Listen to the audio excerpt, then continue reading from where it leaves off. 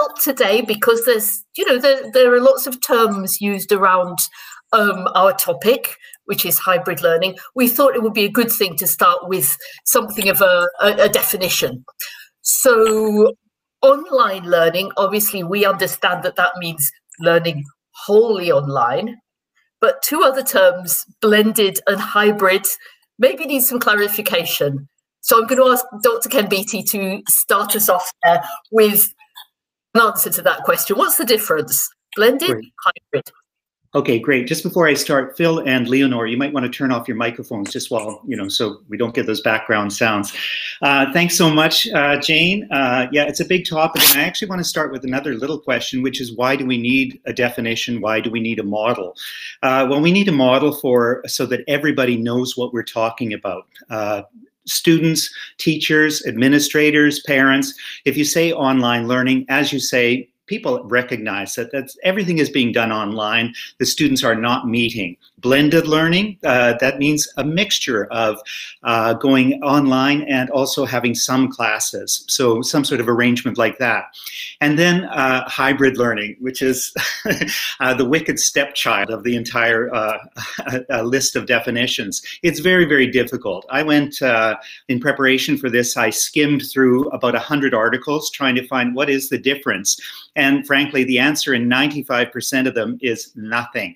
A lot of people use the terms interchangeably. They say hybrid learning when they're talking about blended learning, and it just seems to be a personal choice. But for the purposes of today, I tried to come up with something, well, what is different? What can we do beyond blended learning? And beyond blended learning, very simply, what we can do is we can add one little component, which is something to do in the community. So taking learning outside of the classroom, and so many teachers do this already, but finding something in the community. At the adult level, that's probably going to be some things like internships. All other levels, it could be something like volunteering, but even it can be things like going out into the community and getting some information for your classwork. So say if I'm studying, I don't know, food in the classroom, everybody does, why not ask the students to say, go out and see if you can find photographs. Use your cameras, because every student has one. Use the cameras on your phone and just take a few photos of food with English writing on it that you see in your community. Now, I've travel around the world like everybody here on the panel, and so many countries, and I haven't been anywhere where I don't see English written on menus, when I don't see English written, some on posters or advertisements or something like that. So that's just a simple example of how we take the learning outside, or ask the students to. During this time of COVID-19, a lot of things are not available yet, but slowly opening up. I live in Montreal, and in Montreal, we just are reopening the libraries after so long. So that means we're opening other opportunities as well. We're opening book clubs. We're opening, ESL classes that are offered through the libraries. Very, very slowly, extra resources are coming into play that I can't offer in my classroom online, and is more difficult to offer in the traditional classroom. So I expect pushback. I welcome pushback from everybody for their own definitions, but we really just need to start with something. And I think that community part is important. Otherwise, really, you have to ask yourself, is it just blended learning with another hat on? Something like that. How's that? Maybe Autumn wants to weigh in on this one. Yeah?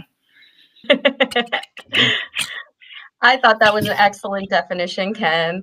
And I think that there's one other thing to take into consideration with hybrid learning, is that I feel like, at least in the United States, from a K-12 perspective, hybrid learning is synonymous with damage control.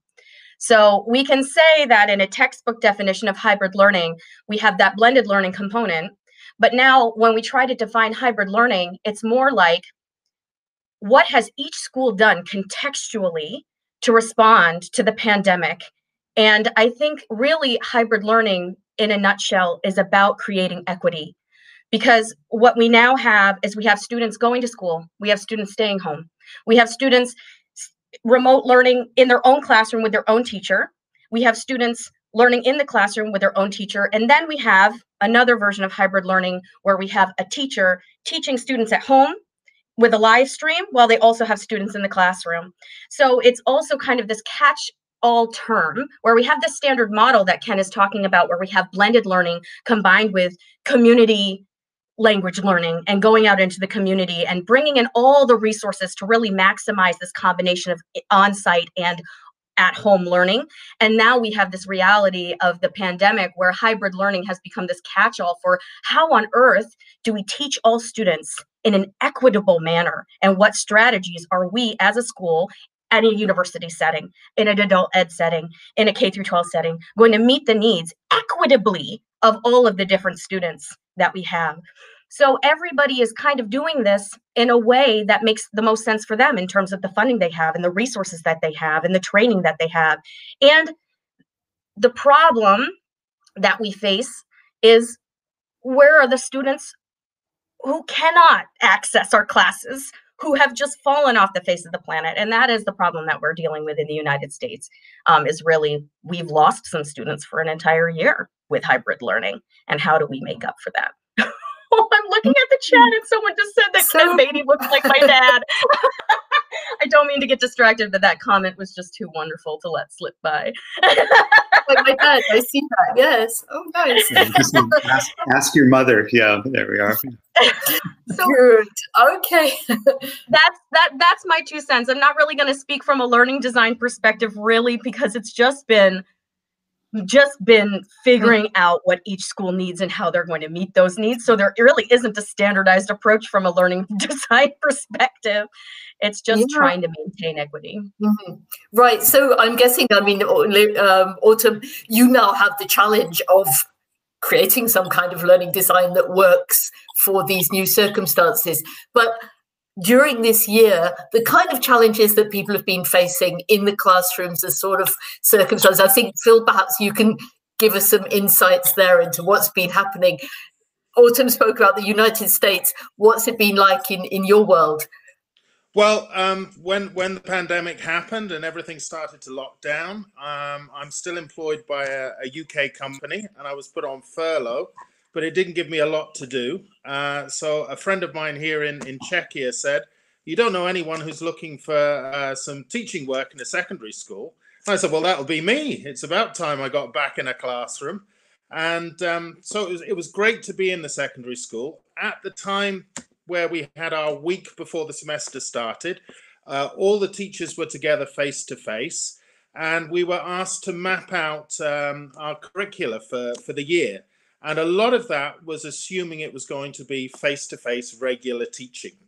And of course, after about 2 weeks, the numbers rose and some of the students went to online learning. Some of the students stayed. And then we started to get positive COVID cases in classes. So we'd have a situation where I was due to teach a class at 2 o'clock, and I was told at 10 o'clock, actually, we sent that class home. So can you perhaps try and do something with them at home, or send them some homework? And I think it's a tale of two cities. I think the videos that Ken has put out and the training that's been available for teachers have made the situation in September last year very different to the situation it is now. But I have to tell you, what have I learned from my experience? Well, you've got to think on your feet. You've got a situation where you might have planned regular classes and suddenly you have to teach online classes with some of the students. As Autumn said, you have a situation where some of the students have tested positive, but they have no symptoms. They want to join classes, so you want to include them. So you have some students face-to-face and students joining remotely. I teach teenage students, older teenagers. There are lots of different caveats that we assume teenagers are experts in technology, but actually, with a new form of teaching, you have to create new working practices. So there are issues about breakout rooms. When do you leave a breakout room? What happens in a breakout room? There are huge issues over cameras. So I've attended quite a few training in the UK where they say you've got to keep the cameras on at all time for child safeguarding purposes. In the Czech Republic, it's a little bit less stringent. And I have to say, at 8 o'clock in the morning when I start teaching, teenage students don't want to share cameras in their bedrooms. And in a way, I'm quite happy that they don't either, because I don't particularly want to see them in their pajamas as they're looking in. Initially, my colleagues, 21st century skills got dumped. It was testing, testing, and more testing, unfortunately. One or two apps that they had used in the classroom became overused outside of the classroom. And I think that the students got bored with it. Not all course books are the same. Those teachers who had course books who had online components found the glide really easy, or far easier in terms of allocating work and using the course book online than those teachers who didn't have those resources. So that was something that was notable amongst the colleagues. Autonomy, we sort of assume is how students work in isolation. But I think what this has taught myself and my colleagues is autonomy is something teachers can very much get involved in, and in improving the students' ability to work online. And I think the most exciting thing, as Autumn mentioned, teaching's never going to go back to how it is or how it was, you know. So this is really exciting for us. I don't know if you want to add anything to that, or if anyone feels like adding it. Yeah, there have been some really interesting comments in the chat as well, referring to, for example, parts of the world where people perhaps don't have internet at all. Others who say that online learning could be boring, missing physical contact, all those black rectangles on the screen. So lots of really interesting comments coming here, which we're all looking at as well. And generally, we're going to try to kind of define those challenges first before we look at some solutions. But talking about the challenges, Leonor, anything that you'd like to add to what Phil has been describing from your perspective? Yes, sure. And I want to just go back to this concept of equity that Autumn was talking about. In this region, I mean, not everybody has internet access. So teachers, I mean, we just went into lockdown overnight. So that meant that many students hadn't even started school. I mean, remember that we start classes in March in the Southern Hemisphere. So no contact with teachers. No materials, no resources, I mean, just nothing. And sometimes even in middle class homes, I mean, there isn't just one computer or one device for every student or for every member. So with the two parents or the two adults working in the house, doing home office, and then maybe two kids. So that was very difficult. And sometimes students had to join with a mobile device. I mean, just imagine having a lesson on this high screen. And many teachers, what they did because of this wish to reach everybody, I mean, as far as they could.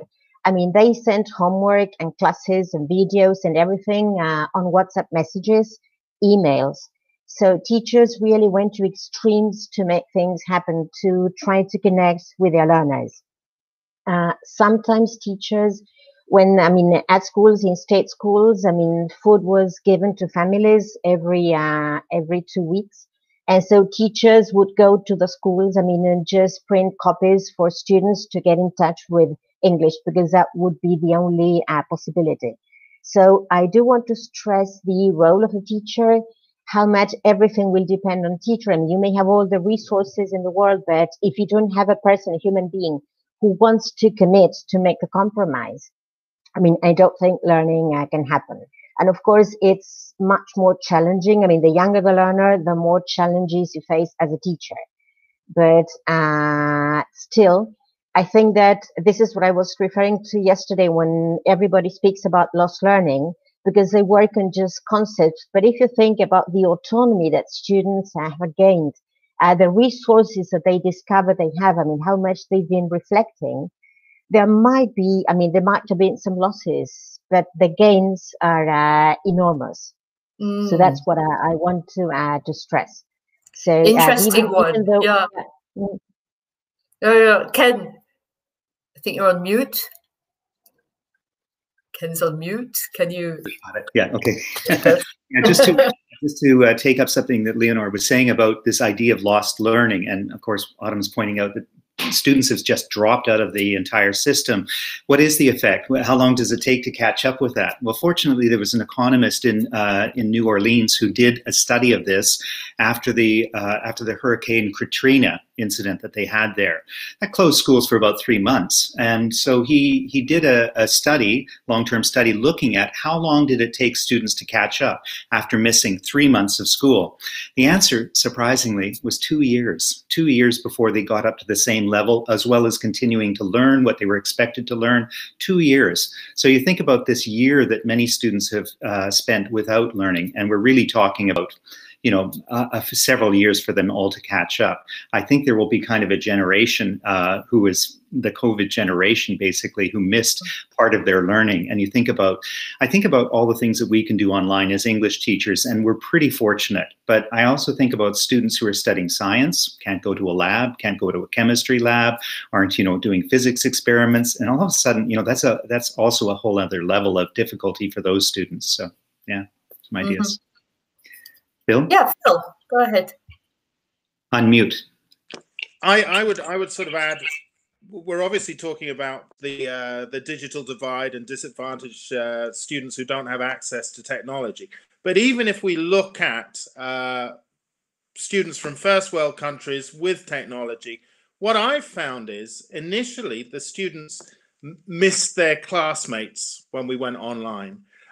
But it took about 3 months, but now they're missing the lessons. So I think there is an awareness there that they are losing out. And especially those students who are in their final year of secondary, they're beginning to panic about that loss. Yeah. Okay, so we've gone through quite a list of challenges there, and more challenges again coming up in the chat box and comments that people are making, which are very, interesting, revealing comments that we'll be picking up on.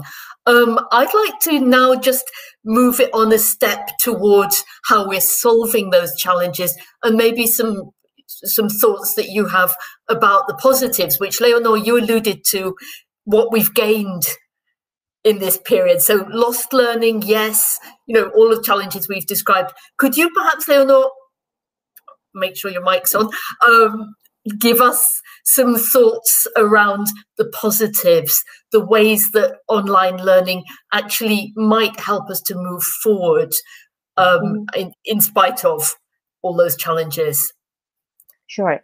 I think that, on the one hand, I agree with what Phil said. That students started missing, not only their classmates, but, the contact with the teachers, the lessons. They just wanted to get together at school. So that's something positive, because then students got to value education. Yes, it's not just about learning concepts, but valuing the role of and the importance of education. So that's one gain to me. The other one is from the point of view of teachers. When finding that they have to do things in a completely different way, and that you meet your students at fewer periods a week, then teachers had to go to their syllabuses or their syllabi and revisit them, reorganizing contents, prioritizing, mainly in terms of learning objectives, of skills, of situations, and not so much in terms of structures or, the teaching points or the lexical areas that they have to teach. So I don't think these teachers who revisited their syllabi would go back to, teaching items in isolation, but understanding how English is a language, and as such, it's part of our social practices. So I think that's, again, teachers just lived it. So I don't think many will go back to, teaching Unit 1, Unit 2, Unit 3 in the way they used to. That's a really interesting point. Phil, did you want to pick up on that? So I'm a little bit of a dinosaur, but they say a good teacher never stops learning. And I think one of the things that mistakenly I assumed with blended learning was that the online component was the self-study component. And taking up what Ken said about this hybrid learning has a sense of community. When we go back to a regular teaching environment, there's no way I'm going to teach every class in the classroom. We are going to have lessons where we go out and we use the environment, and we visit museums, and we use the technology that's available to have synchronous lessons with technology, with students outside in the community. And I think if we all try to embrace something new, teaching's going to be very exciting. I'd add to that. Yeah, absolutely. Completely agree. Is that, yeah, everybody's going to be looking at what worked right now, but there's going to be pressure. There's going to be enormous pressure from students. And I mentioned yesterday, my 19-year-old in second year university, it's been fantastic for him, the online classes. He's studying computer science and mathematics. The mathematics, is very high level, and it's difficult if you just have a lecturer droning on for an hour and you're supposed to be picking it up at 8:30.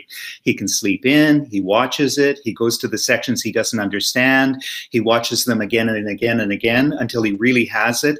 And overall, the studies that have been done, there was a landmark study that's been done that's saying actually learning online is probably higher. And something I suspect is that absenteeism is much lower. Someone in the chat box said that they had 98% attendance.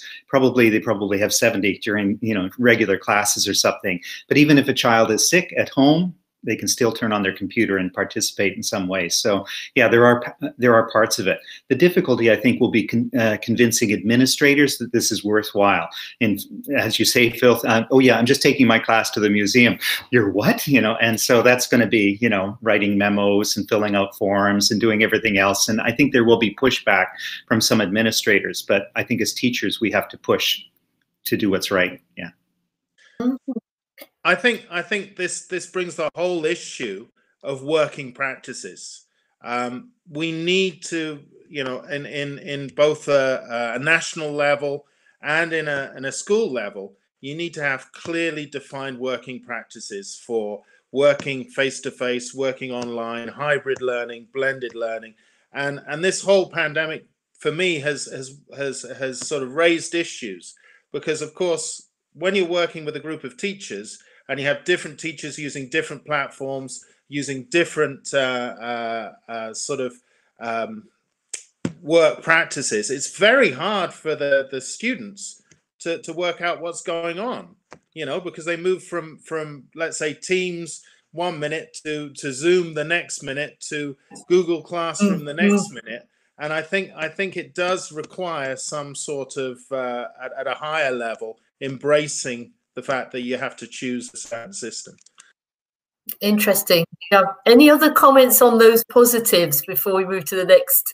Just to add to that, something we mentioned yesterday as well is, they're moving from class to class and every teacher is doing something different.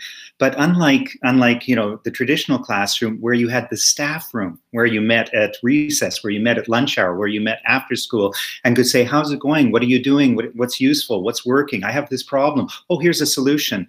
The teachers need to create virtual staff rooms to share some of the best practices that they're seeing out there. And exactly what you say, Phil, to sort of maybe take the best practices and employ them across the board for the benefit of the students. Yeah.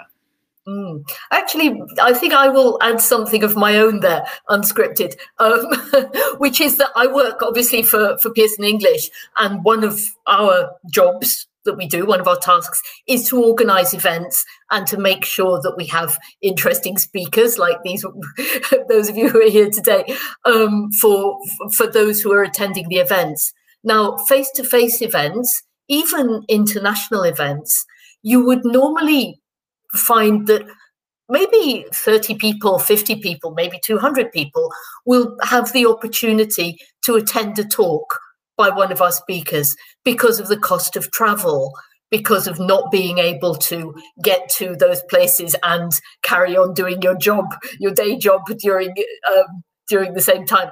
So now we're finding that the kind of events that we organize, this kind of thing, we're getting literally thousands of people joining together. Those of you who are joining in the chat, you're part of this conversation, and we're actually able to all kind of communicate together in a way that was much less likely before, or maybe was more accessible to the privileged few who had the opportunity to travel from event to event. So that's kind of something that I think is also a positive here.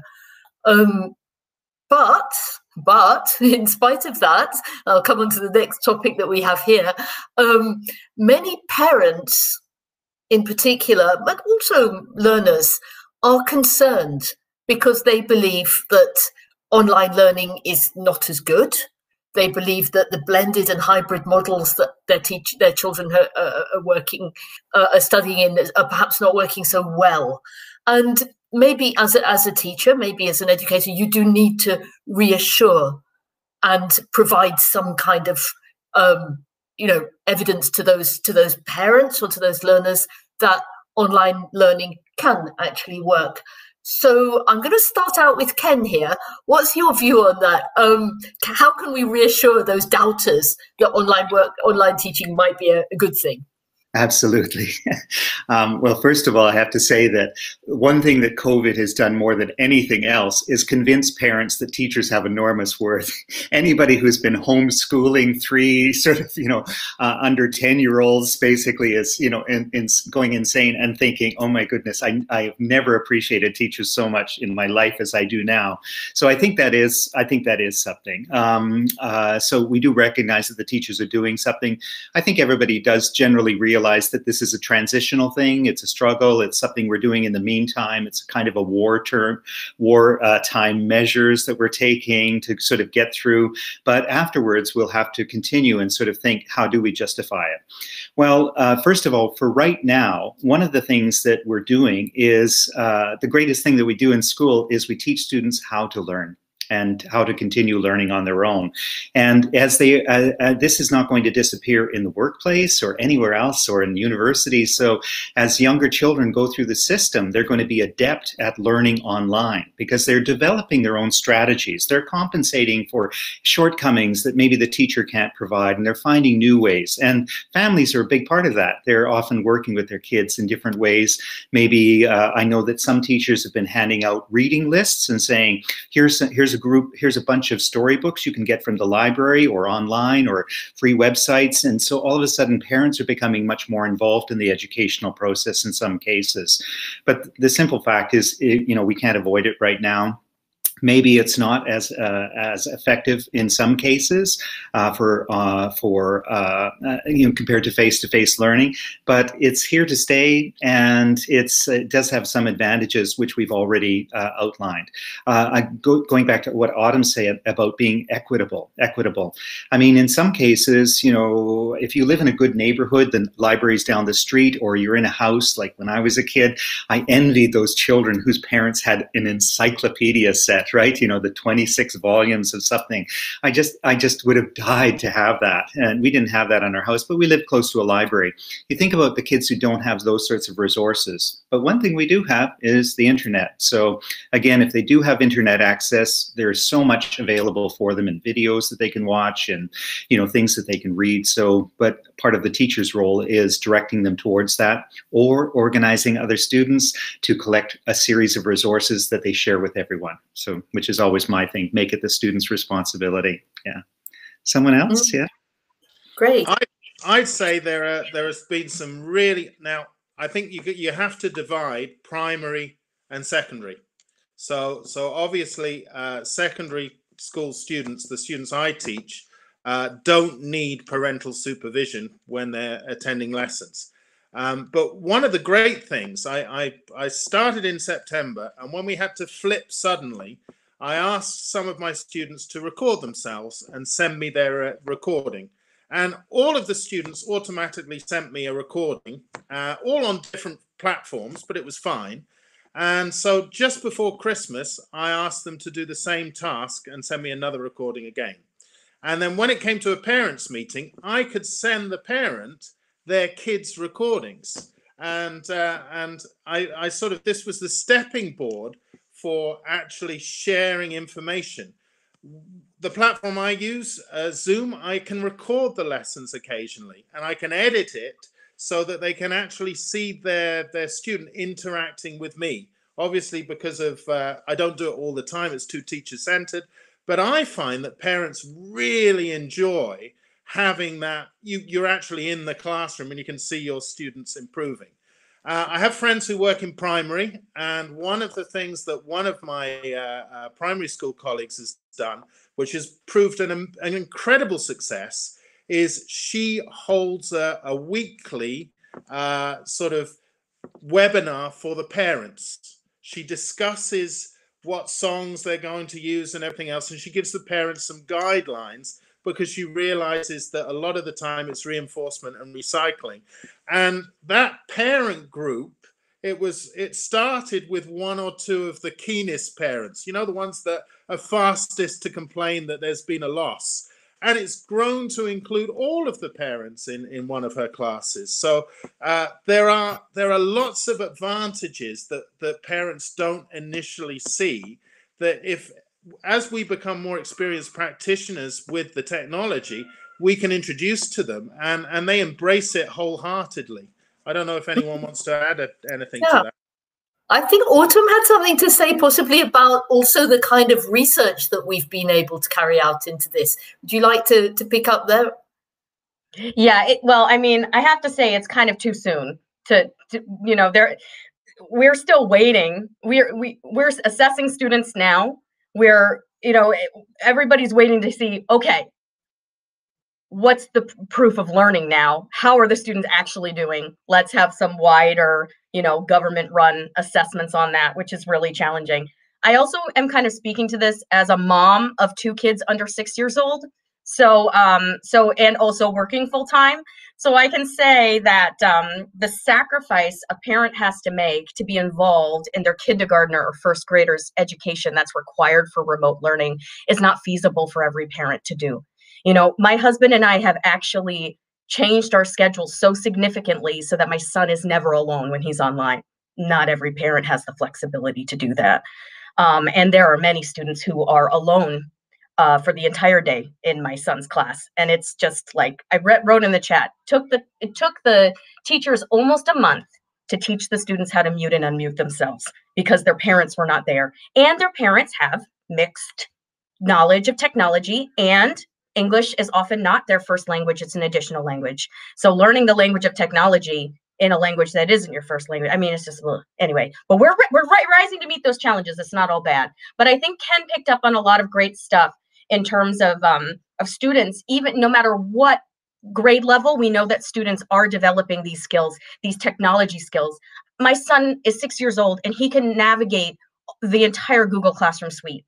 Like, I'll open up his homework and he's like, no, you need to open that up in slides. Like, you know, he is completely fluent, like even more fluent than I am. And it's only taken him just a few months to get to that point, though he does have the benefit of having the technology there, having me and my husband there, and English being his first language. So, you know, we also have to think about that equity thing all the time. Equity, equity, equity. My son happens to be very privileged in this case. So, you know, he has a lot of benefits. But we do have some easy wins here. And I think Phil's point about, you know, getting the parents involved at different grade levels by submitting things to them, by inviting them, by showing them videos is really huge. Now, Pearson does actually have a school called Connections Academy, which is a free online public school. And they have done a little bit of research in this space that I can share with you. But in terms of like, students are, you know, students who have regularly attended school have progressed in these levels according to these tests. We don't have that data yet. But we recently conducted a study in the United States with 1,000 randomly selected families with kids. Now, we don't have it broken down in terms of like which age groups these kids belong to. So that's something, you know, I'm sure if they just polled kids with parents with kids in first grade, they would get very different responses than if they mostly polled parents with kids in high school. But what they found is that 43% of the parents said that post-pandemic, they wanted a mix of online and in-person learning. They also found that 70% of the parents liked online learning because it builds future skills, self-sufficiency, and resilience. And they could see those results in their kids. Also, with well-designed content and teachers specially trained to personalize this instruction, 60% said they'd consider staying with online school over in-person school once the pandemic is over. So consider, this is US parents, only 1,000 parents, but the results are fairly positive. You know, they can see these easy wins, these soft skills, this resilience, this trying again. They see this in their students, it's coming out, and they realize the benefits of hybrid learning, even though it's been quite a huge challenge. Very interesting, and perhaps something that we need to point out. Just check around the table. Yes, Ken wanted to say something there. Yeah, just back to the hybrid learning thing. Just an idea of doing things. It is choices. It is choices that teachers make. So again, Phil mentioned this. It is a choice that you're going to say, okay, I'd like to take my students to the museum or do something. I teach a course right now, and I know we've been mostly talking about primary and secondary students. I teach adults. I teach doctoral students right now. And I've got 11 doctoral students in my class for discourse analysis. Now, another professor taught the same course. He gave them a sheet of, of the discourse, 20 pages of discourse, analyze this. Everybody's doing the same thing. They're all competing, what books are you using? None of your business, right? They don't want to share anything else. I flipped the paradigm. I said, I want you to collect the discourse yourself. So again, going out into the community and, bring that in and then do the analysis. What happens? Because they're all doing something slightly different on the same theme, they collaborate. They say, oh, what are you using? Oh, I'm doing this and this. And they're actually, I get them to post their papers and their transcripts on the discussion forum. They share it. And so they're discussing each other's, they're peer editing. I don't even have to ask them to do it, but they're giving feedback, everything else.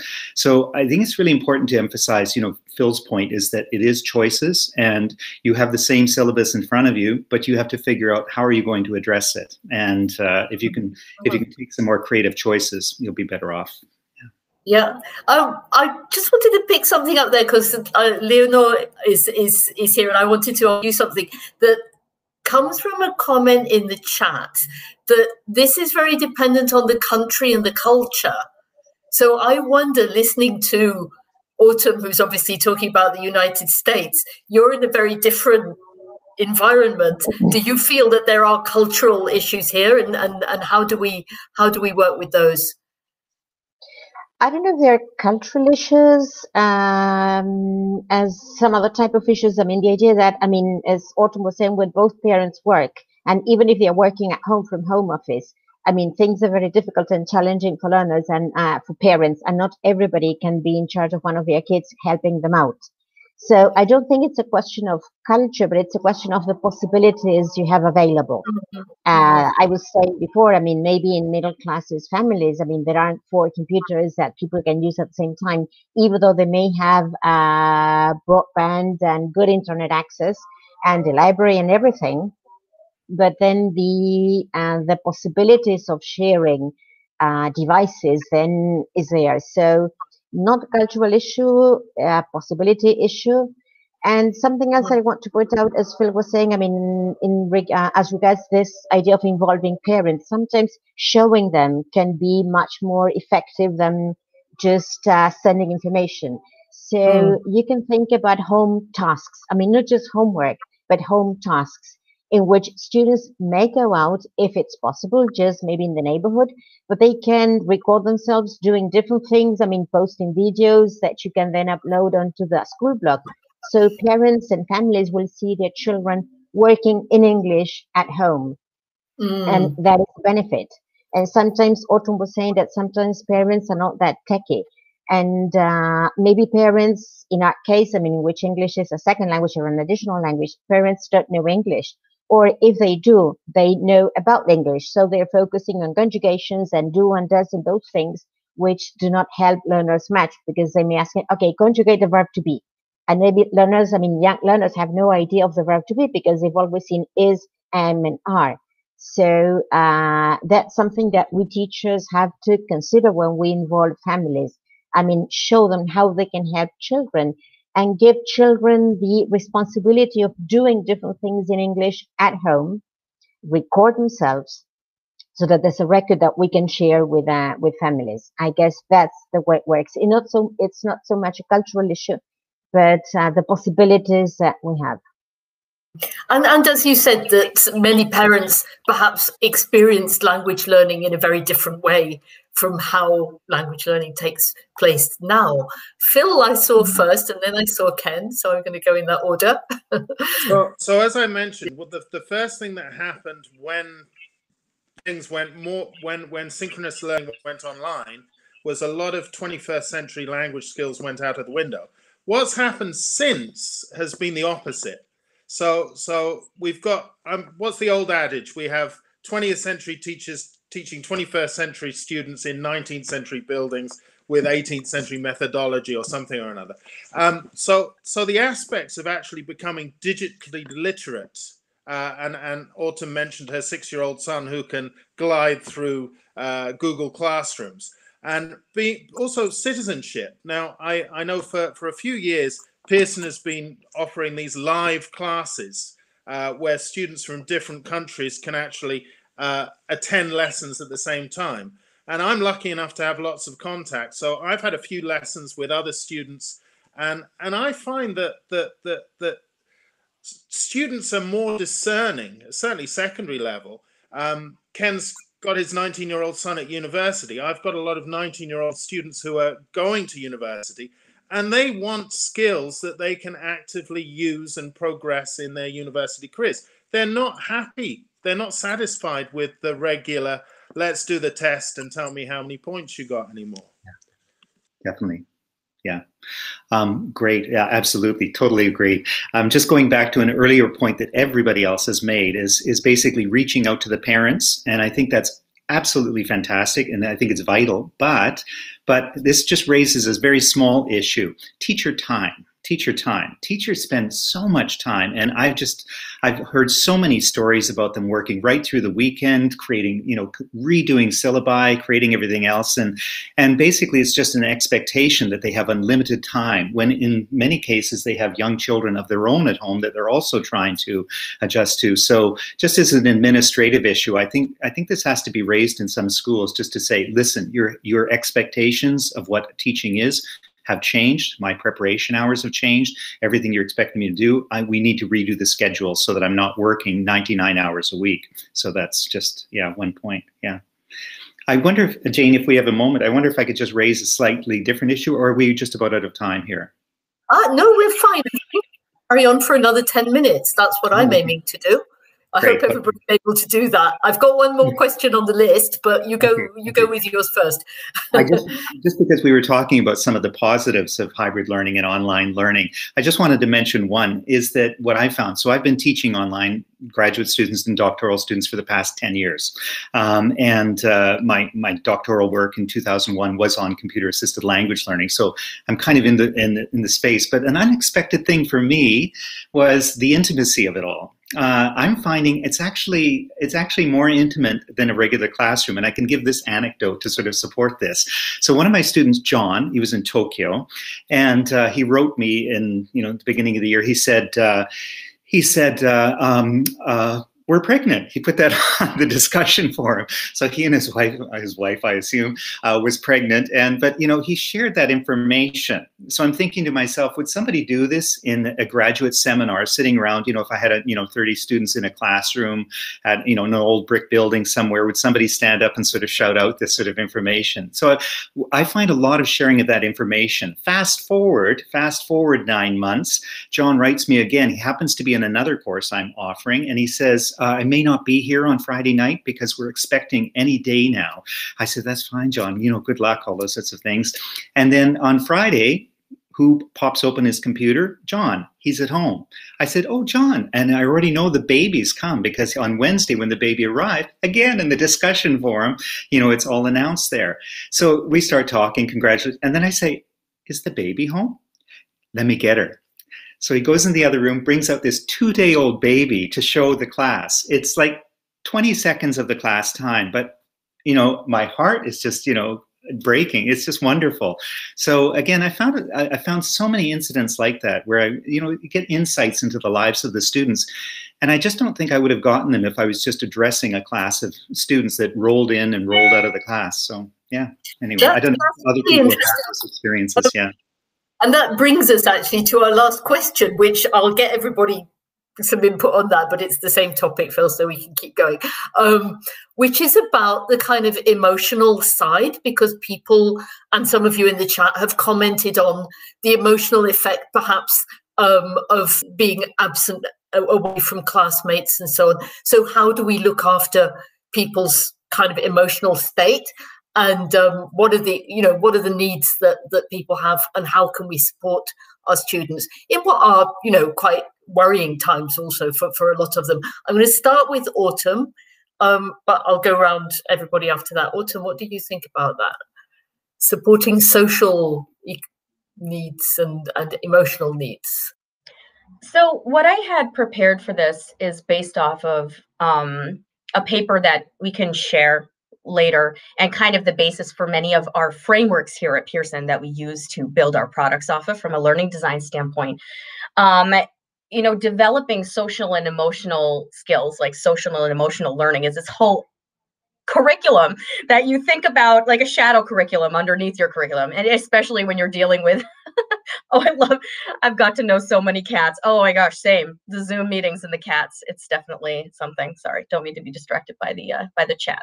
But basically it's a shadow curriculum, and the younger the students are, the more it's like a simultaneous learning of content and social and emotional learning. And basically, I have some tips to share. I don't want to go over it in too much detail because I want everyone to be able to share their input on this, but it's basically breaking it down into directly teaching skills to support social and emotional learning, modeling your practice of social and emotional learning, and then leveraging the norms that you've created in your classroom to provide that support and additional modeling of social and emotional learning. So what does that mean in online blended and or hybrid learning?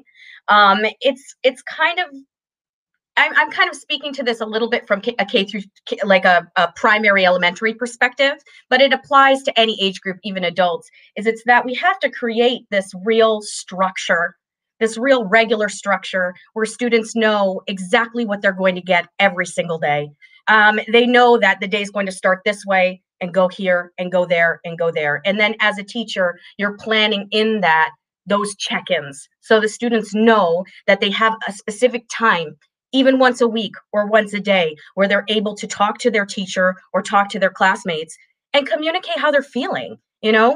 A problem that we have had, I know I keep speaking to the United States, but I'm no longer an international jet setter because I have two very young children. So I'm very connected to this context here. But it's really in the United States, the challenge is like, there's so much of a focus on the kids falling behind in the academic sector. Like, they're so worried about kids falling behind academically that for the first 8 months of hybrid learning, there was no focus on checking in with the kids' emotional well-being. It was all about, like, do you know how to do the math? Are you reading 20 minutes a day? Please tell me, can you write a sentence? Just like losing everything. And now there's been a big shift. The teachers are monitoring engagement. The teachers are not being so strict about the microphones and the video. They're checking in with the parents and saying, why doesn't your child turn on the video? They're checking in with the kid and saying, why don't you turn on the video? Because they need to know why. Maybe the kid is embarrassed. They don't want them to see where they live. Maybe the kid feels like it's an invasion of privacy. I don't want my classrooms to see me lying down in bed while I'm in this lesson, or I'm not feeling well. I don't want to have my camera on. So it's all of these kind of things. And I have a whole bunch of things I can share with you. I'll put together a resource that then we can upload to the website. But I also do want you to know that we have a whole teacher education and learning catalog here at Pearson. And I will also send the link to that. And we have a course that's called Teaching for Impact. And it has a series of online modules that focus on those really tricky parts the slippery parts of online teaching and learning, really focusing on that social emotional stuff, those soft skills that are super hard to teach online.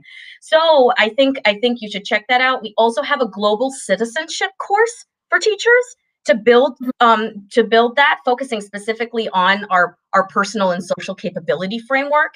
And within that, we have a DEI course on diversity, equity, and inclusion that encourages self-reflection and open communication with teachers that then they can model with their students. I'm super excited about this. I fed back on it. One of my colleagues just built it from the ground up. It's incredible. So there's a lot. So I promised to put this all together and send it out to you. And I want to now give others a chance to speak. Great. Autumn, we will make sure that we put that part of, some of it can go in the goodie bag, which everybody gets. And some of it can also go in the emails where you get your certificates. So we'll make sure everybody gets those resources and those links. Phil's been waiting to say something, so I'm going to pass over to you now. Okay, so three things very quickly. Again, to echo Ken, I've had 3 students who at the beginning of the year, I was told that they wouldn't be able to attend regular classes because of special needs, social anxiety, everything else. Those 3 students have all joined online. And so sometimes we can look at it the other way. The other thing is, in a normal school, I would be walking between lessons. And so there's normally a break of 5 or 10 minutes, depending on the school, between each lessons. I always start my classes, or I turn on the link 10 minutes beforehand.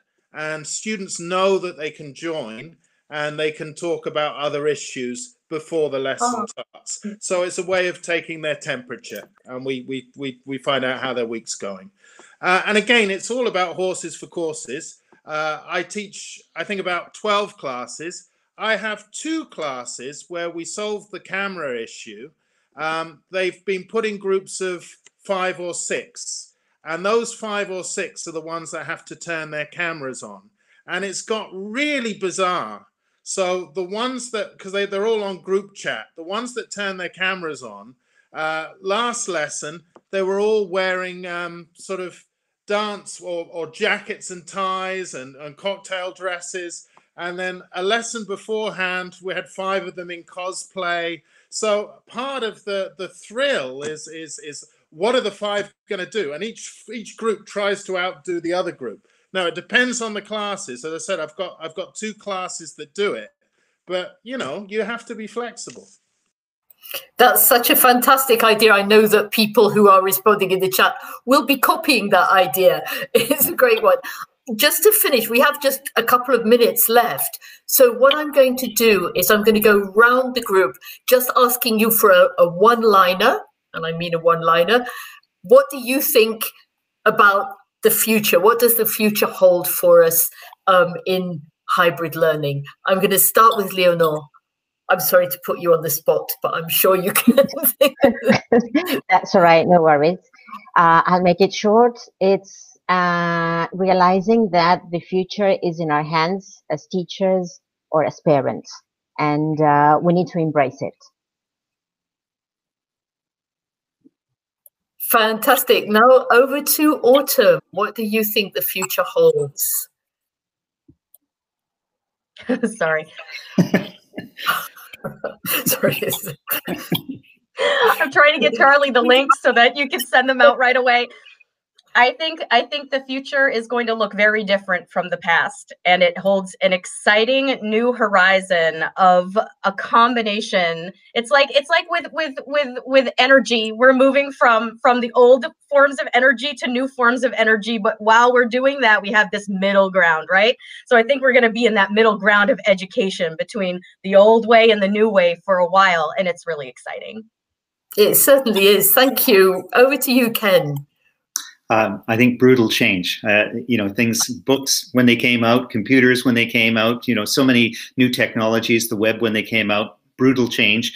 And it takes a little while to settle it out and find those best practices. But, for all the people attending today, making that effort to continue their learning, thank you, those teachers, because that's how it happens. We get some new ideas, we share them, and we try acting on them and find the best thing to do to go forward. Great reflection. And finally, Phil, I'm going clockwise around my screen. Wind down the window, push down the accelerator, feel the wind in your hair, and enjoy the change.